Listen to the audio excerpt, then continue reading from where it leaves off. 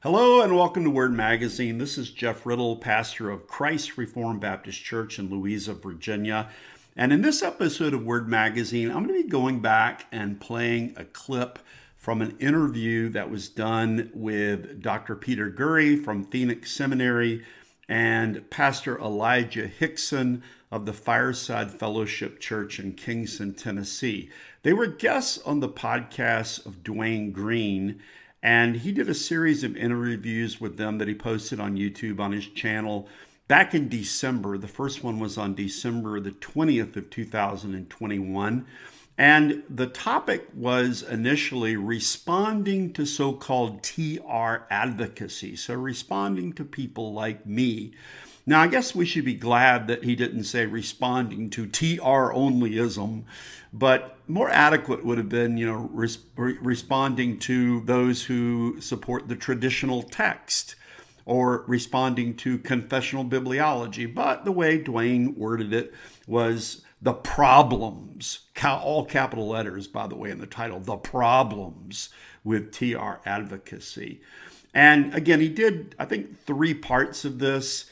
And I was thinking maybe I would respond to not all of the audio, but just a few points that came up in the discussion that I sort of took exception to. So I wanted to begin today with this first one.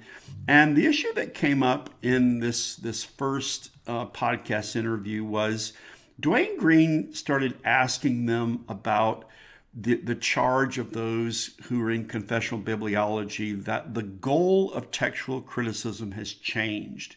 Whereas in the 19th and the 20th century, scholars would talk about trying to reconstruct the original autograph, modern and postmodern scholars no longer see that as the goal.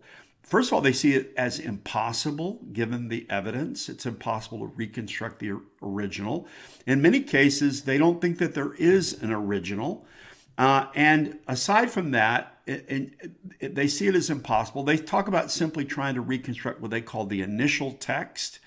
And they suggest that all the variants are of equal authority, and they represent the views of different strands of Christianity. And so rather than taking the evidence and trying to reconstruct the original autograph, what scholars ought to do is look at the variants in order to see through windows into early Christianity. And this language of seeing the text as a window into early Christianity, I think, was first coined by Bart Ehrman.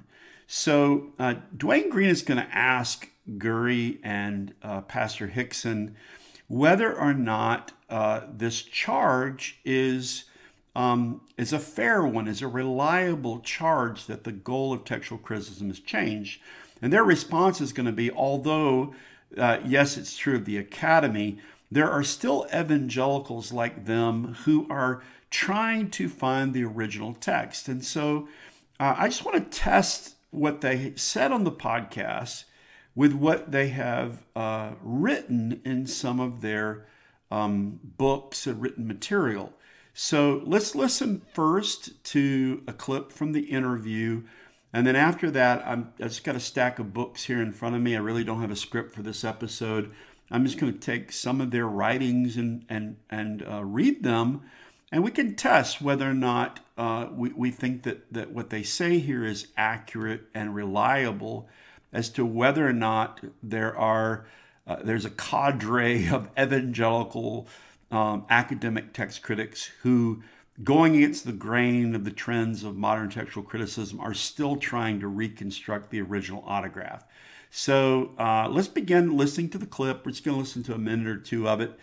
And again, this was posted on YouTube on December the 20th of 2021 on Dwayne Green's YouTube channel. Dwayne is a Pentecostal pastor in Canada, and of late he's been doing a series of podcast interviews related to the TR. I was a guest on his podcast, and actually he recently asked me to return, and if we can work it out time-wise, I may come back and talk about some other things with him on his program.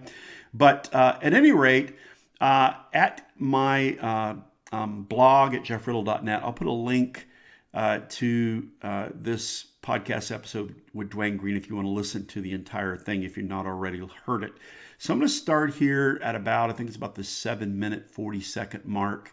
And again, we're just going to play a little bit of it to get a flavor. So listen for what Gurry and Hixson say about the goal of New Testament textual criticism. They concede that it's shifted in mainstream academic textual criticism, but their point is that they, among others, are still holding to basically the old goal of trying to reconstruct the original. So here is the podcast. I know my church who use the NLT, they love the Lord, they love his word. So it becomes difficult to say, well, you don't have the word of God. I can totally relate to that. On the other hand, we talk about like the autograph or the originals. I know things have changed in the text critical community as far as the autograph, and some stuff that kind of comes out, especially from TR advocates, is that we're no longer searching for the autographs. Is that true? Who's the we? Is the main thing to ask about that question, right? So, somebody like Jeff Riddle, I've gone back and forth with him on this, because are there people in the academy who do not think the original text is a viable goal or even a good goal to aim for? Absolutely.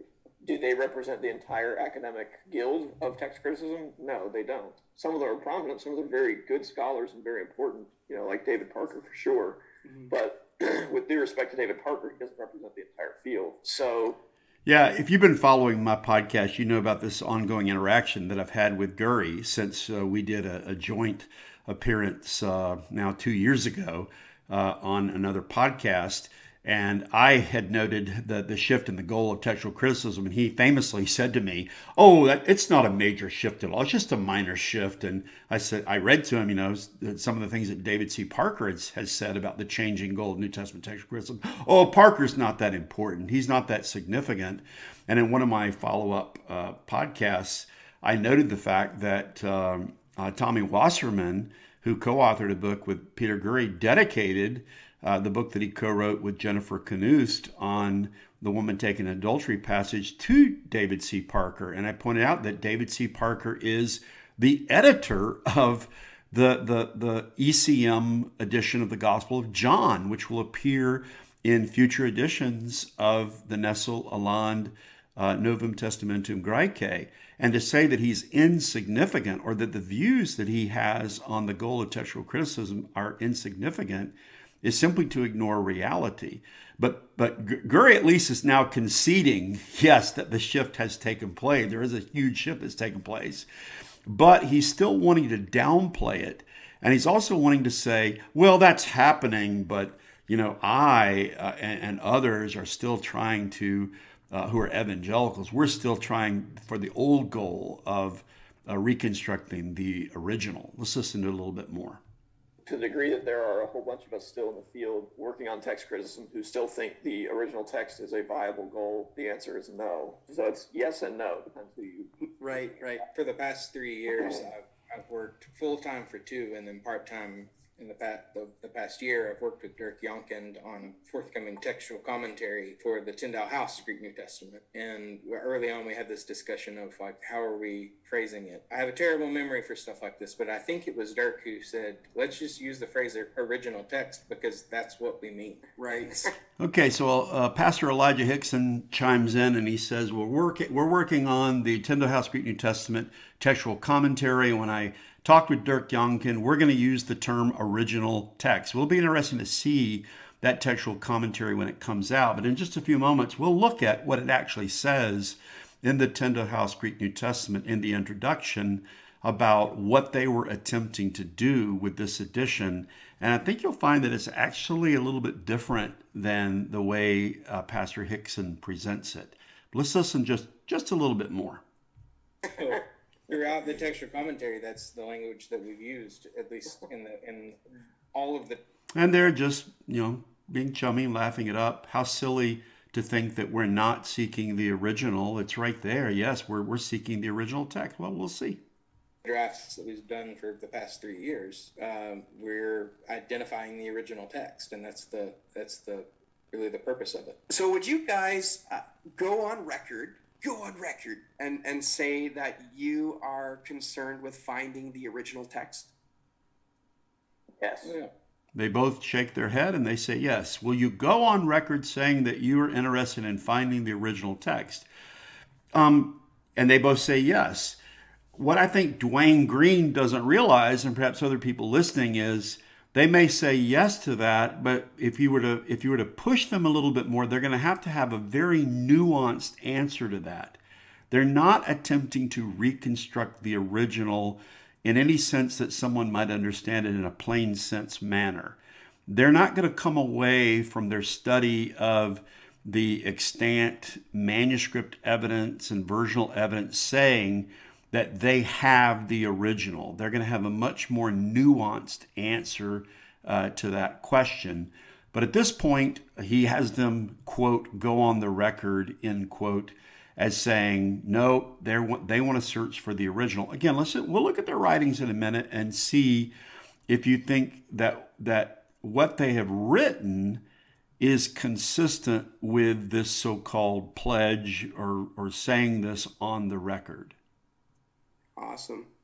If we want to nitpick at the words, I think identify the original text might be, because if you find something that's lost, right, you identify something that's there. And I think that it gives a slightly more accurate nuance to what we... So Elijah's already coming in wanting to refine it a little bit. Well, it's not really we're going to reconstruct the original. We're going to identify what the original is. And actually, I sort of agree with him on that. That it's not the task of Christians from a Christian perspective to reconstruct the text.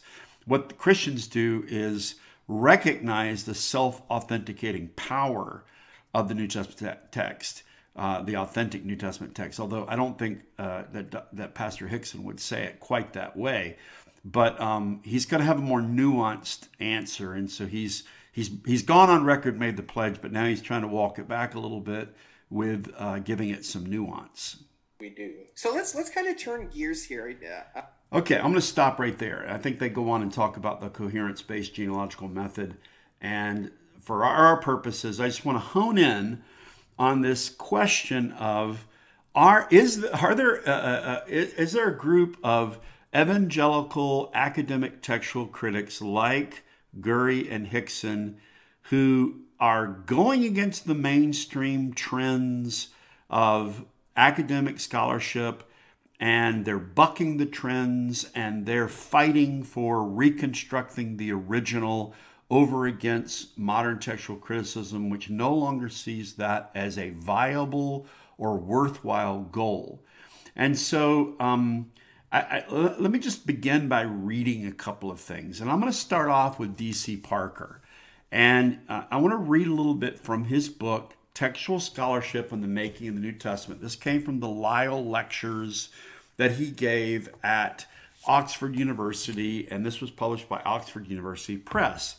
And in the opening to this book, in one of his opening lectures, he talks about the modern critical text and this shift that has taken place.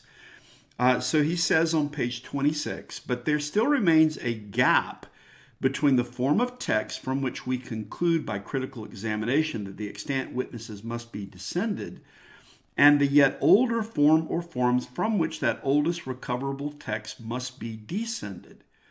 Later he says, the immediate concern of textual bibliography is only to recover as exactly as may be the oldest recoverable forms of the text beneath the manuscript copies. That's a quotation from someone named Bowers, or a rephrasing of someone named Bowers.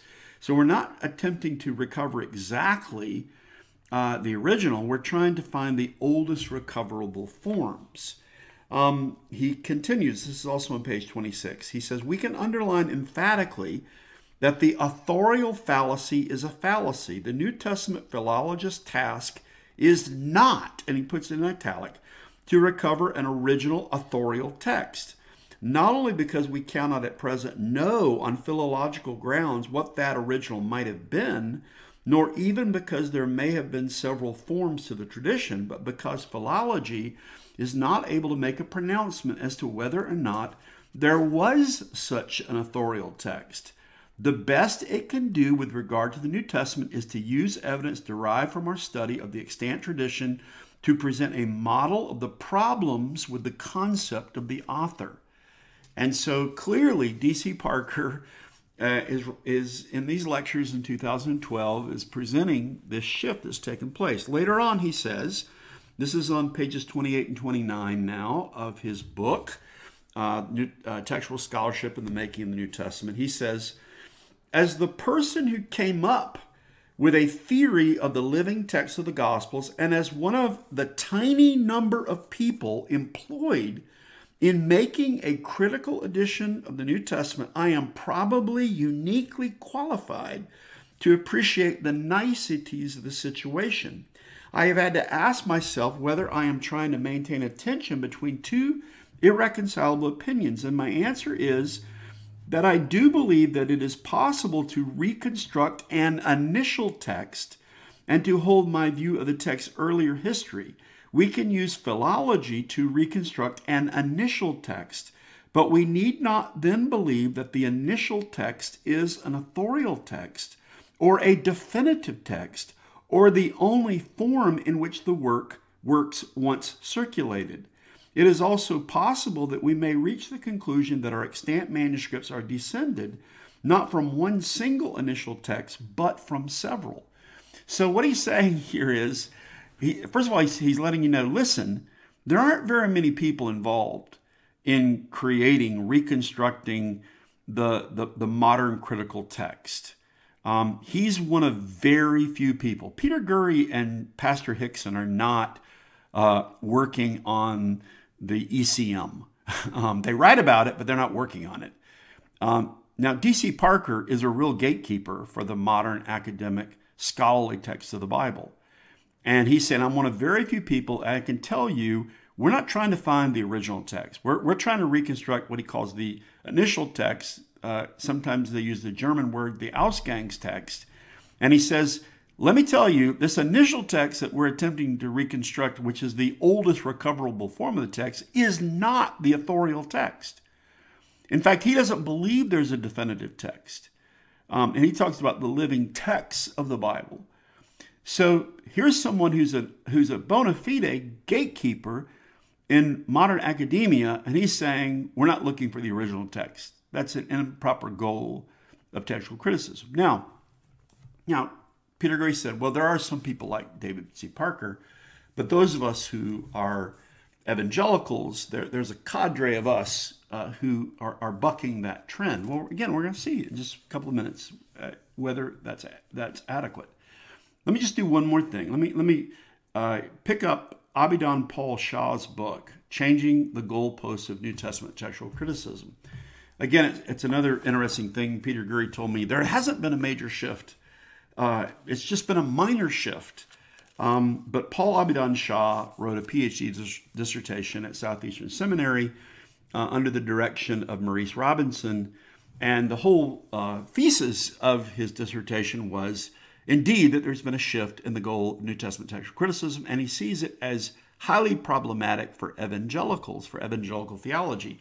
And oddly enough, although Peter Gurry attempted to refute my contention that this shift had taken place, he warmly embraced Paul Abidon Shaw and has a guest in his classroom teaching online. But let me just read the opening line or two from Shaw's dissertation. He says, before the 1960s, this is page 1 of his book, Changing the Goalposts of New Testament Textual Criticism. Before the 1960s, the goal of New Testament textual criticism was singular, to retrieve the original text of the New Testament. Since then, the goalpost has incrementally shifted away from the original text to retrieve any text or many texts of the New Testament. Under this new approach to the text, all variants are considered to be equally valuable, regardless of their external evidence in the history of transmission. Previously, variants were looked upon as a means to recover the original text, but now they are increasingly treated as windows into the various early Christian communities and their struggles with doctrines. Now it is considered far more profitable to gain insight into the various Christianities, plural, or trajectories of faith in the early church than to seek after an elusive and elusive original text. And I'll end the quotation there. So this is something that Paul Abidin Shah has noticed. But again, we've still got Gurry saying, yeah, that's true. That's true. Shah's thesis is true. But that's not what some of us in the field are doing. We have not succumbed to this trend, and we are still pursuing the old goal of reconstructing the original. Well, let's just test and see if that's true. If that's true, let's pick up Gurry's book that he co-wrote with Tommy Wasserman, and this book is a sort of a simplified version of Gurry's PhD dissertation, which was on the coherence-based genealogical method, the CBGM method, the new method that's being applied to the critical texts of the New Testament. And so the book is A New Approach to Textual Criticism, subtitled An Introduction to the Coherence-Based Genealogical Method. This was published by SBL Press, and it came out in 2017. And here is the opening page. This is page 1, the introduction. It begins, textual criticism is a discipline that tries to restore texts. The need for this arises whenever the original document of a written work has been lost and the existing copies no longer agree with each other. Textual criticism is needed for all 27 books of the New Testament because, so far as we know, none of the autographs still exists. Again, I want you to notice the tentative language here. So far as we know, none of the autographs still exists. All were lost to the ravages of time and use. The trove of manuscripts, versions, and citations of the New Testament that we do have agree significantly overall, yet the sheer number of times the New Testament was copied explain why there are so many differences between them. Textual variation leaves the modern and ancient reader in a fix. Which text should we read? Which should be applied? Which should be preached? This is one of the questions that textual criticism tries to answer. For the New Testament, this means trying to determine at each place where our copies disagree and where the author disagree what the author most likely wrote, or failing this, at least what the earliest text might have been. So are you seeing already the influence of this shift in method? He says what we're trying to find out is what the author likely wrote, tentative, what he perhaps wrote. We don't have the autographs to check, and we don't know what the autographs were because we don't have any way of verifying the accuracy of any copies. And if we can't determine what the author, not what he wrote, but what he likely wrote, then we want to determine at least what the earliest text might have been. So that's initial text. That's Ausgang's text language. He continues, in this way, the work of textual criticism is fundamental to interpretation, since you cannot read a text you do not have.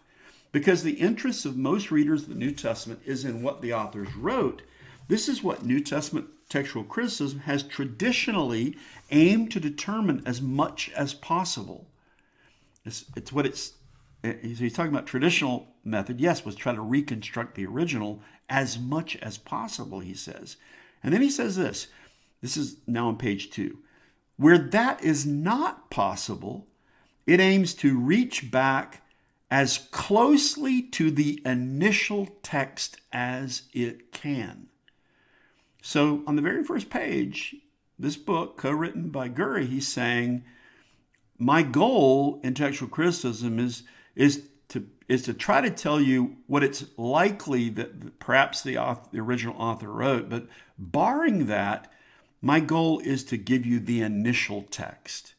Well, isn't that pretty much what D.C. Parker is saying? That we can't find out with any certainty what the original was, and so the best that we can do is give you the oldest recoverable text. And isn't Gurry saying basically the same thing? Let's look at the Myth and Mistakes book that Gurry and Pastor Hixson co-edited, Myths and Mistakes in New Testament Textual Criticism. And this came out, let's see here, from InterVarsity Press in 2019. I have written a review of this book. I didn't write a review of it for a long time. I did write one, and it's supposed to come out in Puritan Reformed Journal. It was supposed to come out in the first issue of that from 2022, the January 2022, and they told me that they had a problem with a shortage of paper, and so they weren't able actually to print the physical copy of the Puritan Reformed Journal, and they're hoping to get it printed soon. Once it gets in print, I'll probably do just a reading of my review of the Myths and Mistakes book. But if you look at the Myths and Mistakes book, there's a foreword that's written by Daniel B. Wallace, who is well known among evangelical scholars, but he's another person like Gurry and Hixson, we could say, who does a lot of writing about New Testament textual criticism, but he's not really in the vanguard. He's not really a gatekeeper. He's not editing the text, the ECM text that's going to be printed by the German Bible Society, but he writes a lot about it. And so Gurry and Hixson asked Daniel Wallace to give a foreword to the book. And in the foreword to the book, Wallace makes a very peculiar statement that has been picked up on a lot since 2019 by those who are in the confessional bibliology movement. And it's a statement that we sort of see as problematic for the whole enterprise of evangelicals attempting to use the modern text critical method, and how the goals of modern textual criticism have basically influenced evangelicals. Evangelicals have not influenced the academy. They've not influenced the academy to try to find the original, reconstruct the original, but instead the academy has influenced evangelicals who are now using the same nomenclature as the academy. So this is on, let's see, pages Roman numeral 11 and 12. And actually, I'll just pick it up on Roman numeral 12. These two attitudes, this is Daniel B. Wallace writing the foreword to Gurry and Hixson's edited work, Myths and Mistakes in New Testament Textual Criticism. These two attitudes, radical skepticism and absolute certainty, must be avoided when we examine the New Testament text. Here's the famous statement. We do not have now in our critical Greek texts or any translations exactly what the authors of the New Testament wrote. Even if we did, we would not know it. There are many, many places in which the text of the New Testament is uncertain, but we also do not need to be overly skeptical. Where we should land between these two extremes is what this book addresses. And the astounding statement he makes here is that when we pick up the modern critical texts of the Greek New Testament, we really don't have any clue as to whether or not this is actually the autograph or the original. And even if it was the original, we would have no external means of testing or proving or validating that it is in fact the original text. And then this is what he says in the next paragraph. Now he's talking about Hixson and Gurry and the other relatively younger academic scholars who contributed the chapters to this book. He says the new generation of evangelical scholars is far more comfortable with ambiguity and uncertainty than previous generations. They know the difference between core beliefs and those that are more peripheral. They recognize that even if we embrace the concept of absolute truth, absolute certainty about it is a different matter. End of the quotation.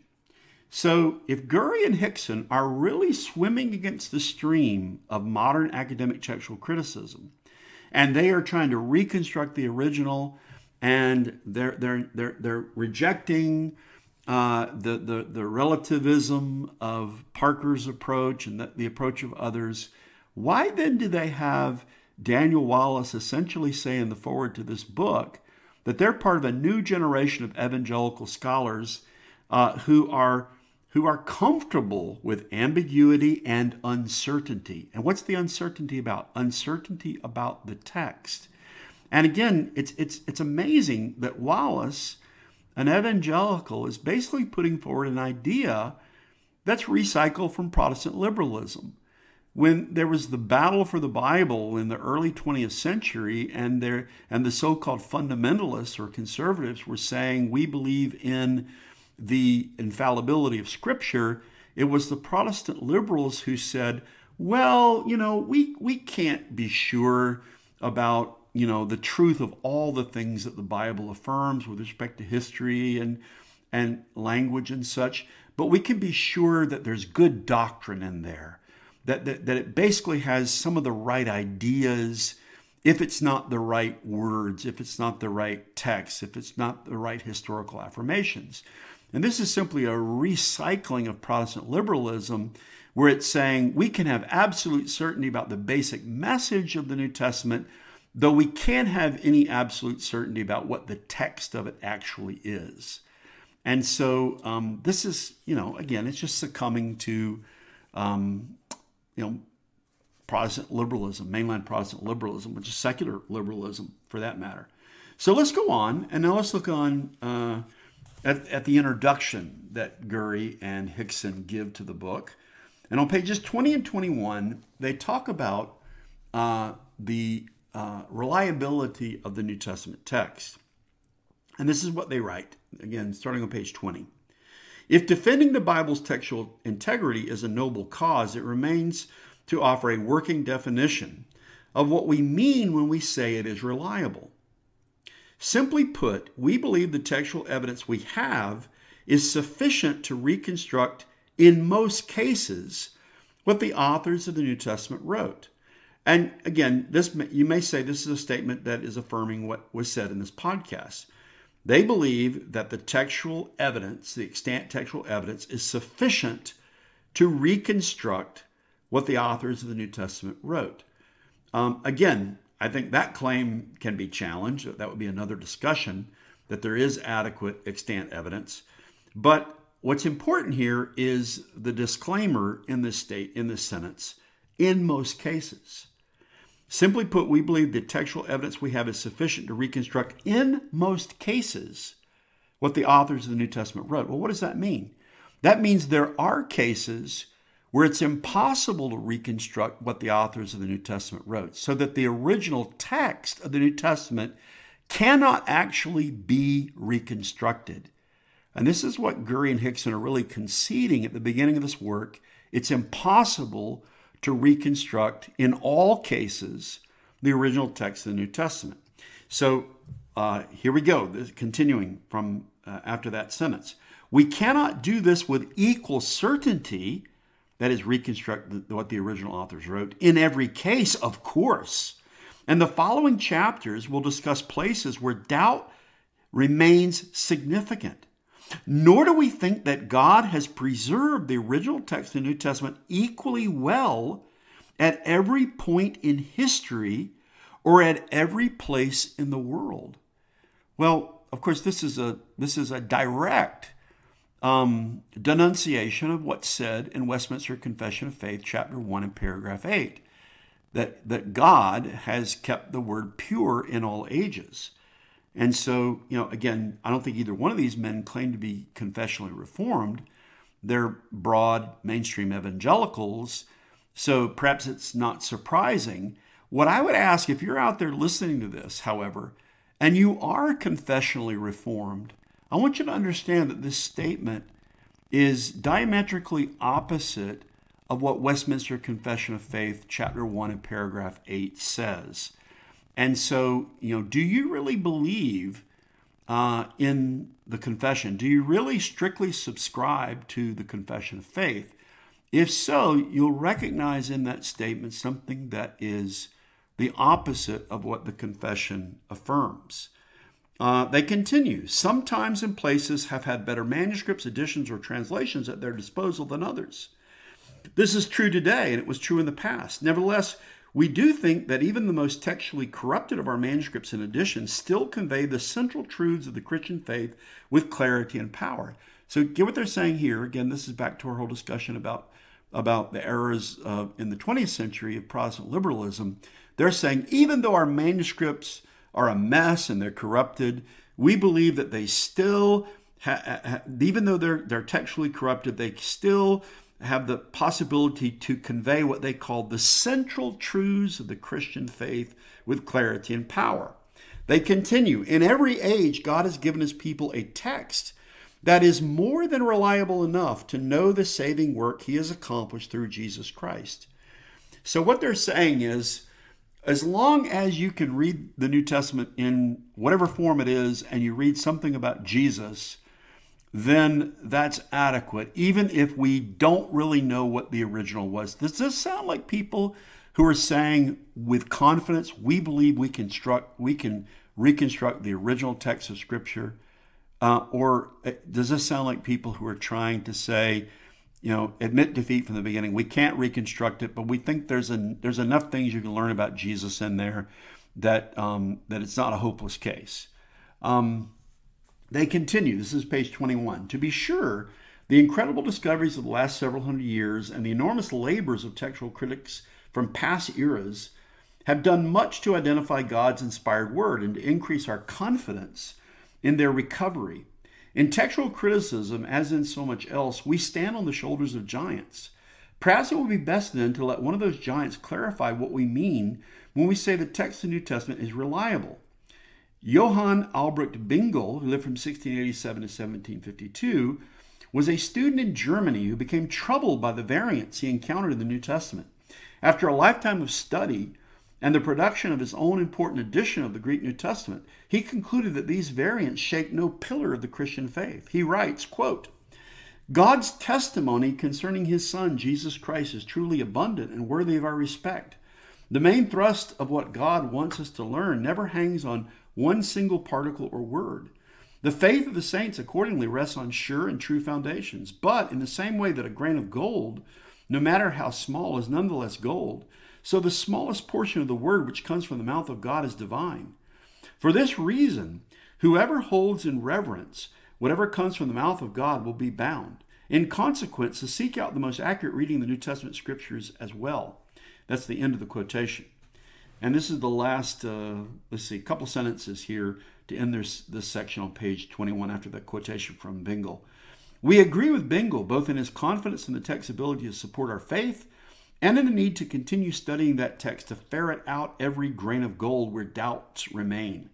Our text is more than adequate for what we need, yet the nature of God's word requires us to seek out its original form to the full extent of our God-given abilities. And so you might say, well, that's supporting what they're saying. They want to seek out the original form of the text. But notice the concessions. We can only do this to the full extent of our God-given abilities. I mean, it's sort of interesting because it's so human-centered. We can do it as long as we're really smart and we can really do this. And it doesn't, there's no stress here on God preserving his word. But anyways, again, the thing that's even more troubling, though, is there really isn't much confidence in reconstructing the original here. What the confidence in is that even though the Bible is corrupted, it supposedly hasn't corrupted the doctrine. And this is one of the oldest arguments of evangelicals who to buttress, to support their embracing of the modern critical text, they say, well, at least no cardinal doctrines are affected. But of course, cardinal doctrines are affected by modern textual criticism. Clearly, things like the integrity of Scripture, things like the canon of Scripture, the canonical text of Scripture, and then beyond that, of course, things like what does the Bible actually say in John 1:18? Does it describe the Lord Jesus as the only begotten Son, or is he the one and only God, as it says in modern translations? Or is Christ affirmed in 1 Timothy 3:16 to be God manifest in the flesh? So we could go on and on. Of course, there are fundamental doctrines that are involved in the text of Scripture. And Bingle's quote notwithstanding, there are problems with a text that alters fundamental Christian beliefs, like John 1:18, I already listed it as an example. So at any rate, I think you can see that this pledge that was taken in Dwayne Green's podcast is more than a little dubious. Let me add one more thing. Pastor Hixson talked about his work on the forthcoming textual commentary of the Tyndale House Greek New Testament, and he's assured us that they're going to use the word original text. Well, it'll be interesting to see if they do that. But if we take the Tyndale House Greek New Testament, which came out in 2017, and we look at the introduction, which interestingly enough is at the end of the book on page 505, here's the first sentence within it. This edition aims to present in an easily readable format the best approximation to the words written by the New Testament authors within the constraints of the documentary evidence that survives. Now, that statement is extremely nuanced. It doesn't begin, this edition aims to present the original, the autograph. This edition aims to present what the apostles wrote and what the early Christians received as the inspired word of God. No, it doesn't say that. What it says is, this edition aims to present in an easily readable format the best approximation of the words written by the New Testament. How do we know if they got it right? Gurry and Hixson have told us that in most cases they can do it, but that means they can't do it in every case. And how do we evaluate whether or not they got it right? So again, this is not the perspective, and we can see here the influence of modern textual criticism and the shifting goals. Another evidence of this is the fact that in the Tyndale House Greek New Testament, in the apparatus, there are various places where they put a diamond. And that's what we see now in the newest editions of the Nestle-Lalande Greek New Testament. Places where the editors say, we're not sure what the reading should be at this point. On page 515 of the introduction to the Tyndale House Greek New Testament, under the heading, the apparatus, it says, a selection of variants is found at the bottom of most printed pages. The choice of variants is deliberately diverse and consists of three main categories which may overlap. And here is the first category. Variants that were in the eyes of the editor extremely close contenders for consideration for the main text. In some cases, the editors were in doubt as to the correct decision. These are marked by a diamond. Notice he doesn't say in some cases the editors were in doubt as to what the original autograph was. And I think probably they would say that they were not thinking that they were giving you the definitive original, but they were giving the initial text. And even in some cases, they had doubts as to whether a reading should be reading A or reading B or reading C and so forth. So again, I'm skeptical about the claim that there are evangelicals who are really trying to pursue the old goal of reconstructing the autograph. Again, it seems to me from what I've read, what I've seen, what I've heard, is that many evangelicals who are in the academy are simply being influenced by the changes that have taken place in mainstream academic New Testament textual criticism. And it doesn't seem to me as though they're having much impact on the people who really are the gatekeepers for this discipline. Well, this is going to bring this episode of Word Magazine to a conclusion. I know in some recent Word Magazine episodes I've been interviewing different people and we've been talking about more churchly issues. And so it's kind of nice to get back to talking about issues related to textual criticism of the Bible. Anyways, I hope that this episode has been helpful, useful, edifying for those who are listening, and I'll look forward to speaking to you in the next Word Magazine. Till then, take care and God bless.